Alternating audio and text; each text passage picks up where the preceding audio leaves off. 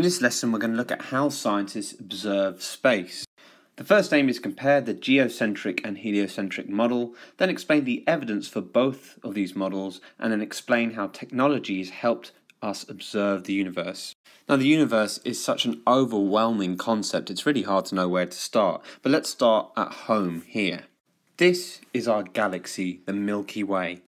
It is a collection of billions of stars, and each point of light here, which is so small you can barely see it, represents a star. Each star is likely to have its own planetary system, so planets orbit each one of these single points of light. And this is us. Here is our solar system. Our sun is here, and our sun is just a small star in a sea of billions. And at present, our star system is the only one which we know of to contain life. But you can see with nearly endless opportunity within just one galaxy, and there are billions of galaxies in the universe, or should I say observable universe, that's just the part we can see. You can see why people believe in aliens, believe that there must be intelligent life out there. But let's start a bit closer to home. This is our solar system as you know it. Here's our small star, the Sun. Then we have Mercury, then Venus, the hottest hellish planet you can think of. Then we have Earth with its moon, paradise if you like, in contrast to Venus. Then we have Mars. We have our failed aborted star, Jupiter. Jupiter was basically a star that never fully made it and settled as a gas giant. Then we have Saturn with its famous rings. Saturn apparently has such a low density that it could float in a bathtub, if of course it could fit in a bathtub. Then we have other gas giants. We have Uranus and we have Neptune.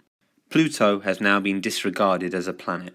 So the first four planets are rocky, then the rest are gas giants, much bigger and made of gases, not rock. But we can only really appreciate the universe and our solar system when we play around with the idea of scale. You see, this picture is very misleading in helping us understand the scale of our solar system. So let's look at it another way. Because space is so intimidatingly large, we use the idea of light years to measure it. A light year is basically a unit of distance, not time, so don't be confused by year. It's the distance light travels in 1 year, and that's about just under 10 trillion kilometers. The sun is 8 light minutes away from us, so in other words, the light from the sun takes 8 minutes to reach us, so when we actually look at the sun, we're looking at it as it was 8 minutes ago. If the sun blew up, we would not see it for another 8 minutes. Remember that light travels at 300,000 kilometers per second, so that is a huge distance. Every second, light has traveled 300 million meters. That's insane. But it's always fun to imagine with space, so let's imagine that we contract the size of our solar system down to a 100-meter racetrack with 0 meters at this line here and the 100-meter mark here. Now let's scale down all these planetary objects so that they fit according to the scale, according to their size. Well, on this scale, the sun would be the size of an orange, 6 meters before the starting point, and the starting point is where we are found. In relation to the orange, we'd be just a speck of sand, 1 grain of sand. Now if we moved along, 25 meters or so later, we'd find a pebble. We call this pebble Jupiter. And then you'd have to travel another 75 meters before you encounter another tinier speck of sand called Pluto. You see, once you scale things correctly, you suddenly appreciate why space is called space. We are essentially specks of dust floating around in infinite space. So remember, no matter how big you think your problems are, at the end of the day, they are pretty insignificant compared to the real scale of things. So early humans used to look up into the night sky just like ourselves and wonder, where do we fit in the context of space? The logical conclusion they jumped to, the ancient Greeks we're talking about here, was that the Earth was in the centre of the universe and everything else orbited it. This was known as the geocentric model, Earth-centered model, geo for geology, geography, Earth. And this belief was held up all the way to the 1500s. So the geocentric model states that the moon, planets and sun orbit the Earth. In 1543, the astronomer Nicholas Copernicus came up with the idea of the heliocentric model.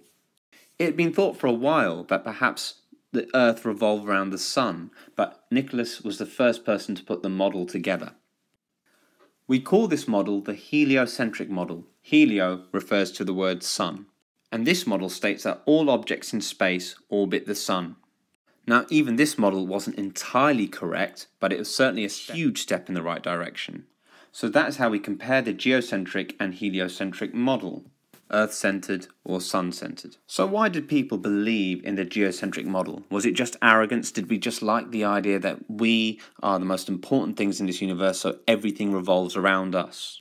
Well, partly yes. But it was also a logical conclusion based on what we could observe. On Earth, we appear to remain still, and if you look at the stars and planets in the sky, they appear to move around us. To prove it, this is a photograph that has been taken by leaving the shutter open for a long time, so the film has had a long exposure to the light. So what's happened is the stars have been emitting light which has been picked up by the camera, but they have been moving as well, so as they move they emit light from a new position. All this affects the film and creates a mark on the film which we can then see as a photograph, so you can see stars literally orbit around us. So it's a fair conclusion to make.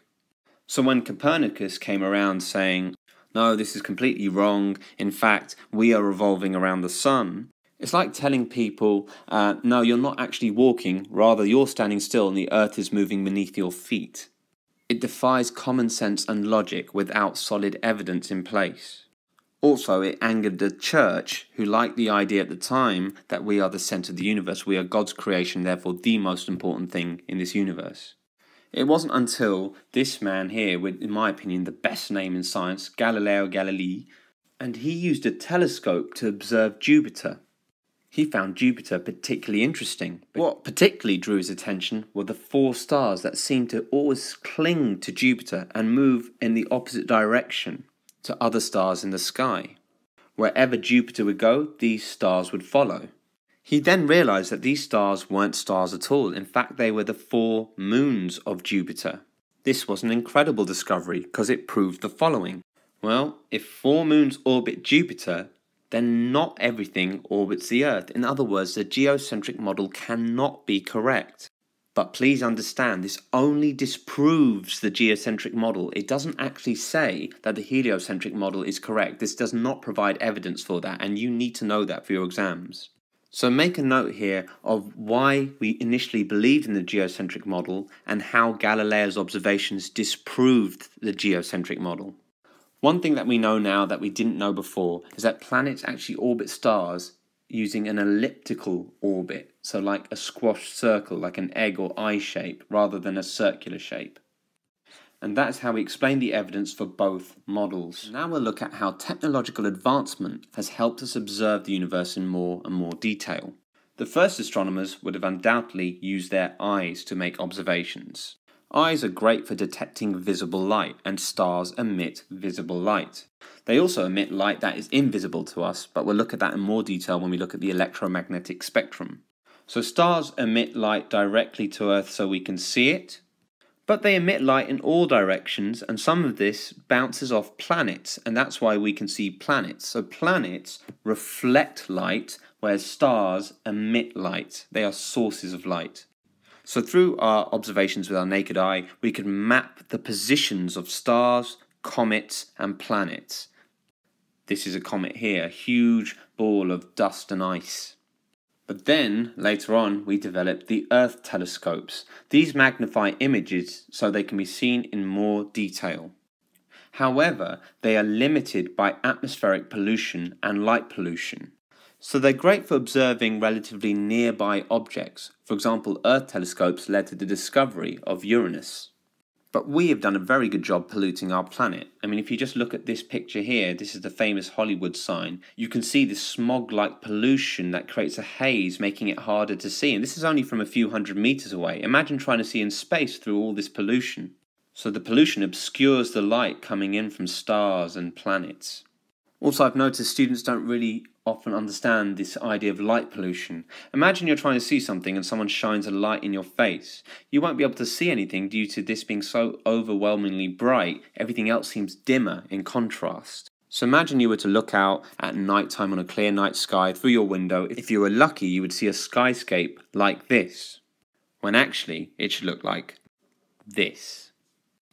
Yeah, if you wandered into the desert and looked up, there's very little light pollution around, very few homes, very few street lamps. So the faint light coming in from stars has no competition, so you can see them much clearer, all the faint stars you couldn't see here. I mean, personally, I wouldn't like to live in a desert, but I would love to see that. Here you're looking directly at the Milky Way, the galaxy, which is our home. Then there are space telescopes like the Hubble Space Telescope, and these can see farther, but they are more expensive.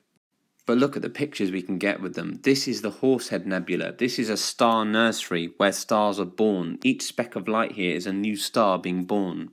They are some of the most beautiful and simultaneously violent places in the universe.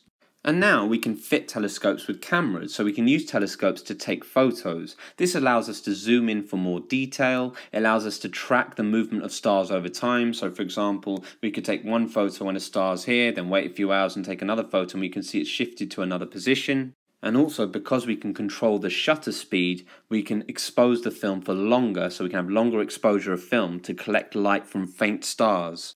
A scientist once decided to fixate their telescope on one region of space where they could see no stars. Over time, they kept adjusting the position of their telescope to track that one position in space.